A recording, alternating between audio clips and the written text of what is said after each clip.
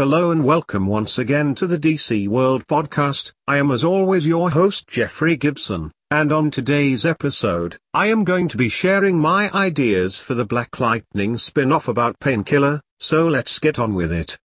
First of all, I would have loved to see more of the characters who seemed to have been forgotten from Black Lightning, such as Looker, Cutter, Masters of Disaster, the list goes on. Also, I'd be all for main characters from Black Lightning showing up from time to time as well, such as the Pierce family and Lala for example. Seeing more outsiders would also be a+ for me. Metamorpho would probably be my top choice. Also, I'd love to see Cobra and the Cobra cult, which has been teased through Lady Eve. Who knows, maybe they could even be the main or one of the main antagonists of the series. Also, I would film this show near the other Arrowverse shows so crossovers can more likely happen.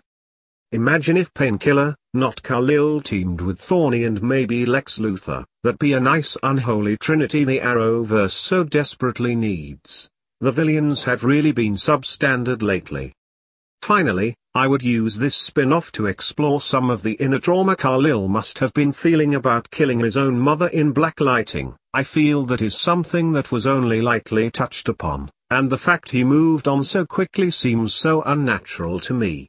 And I also feel Kal-El never got the redemption arc he deserved in Black Lightning, and I would use this spin-off to correct that.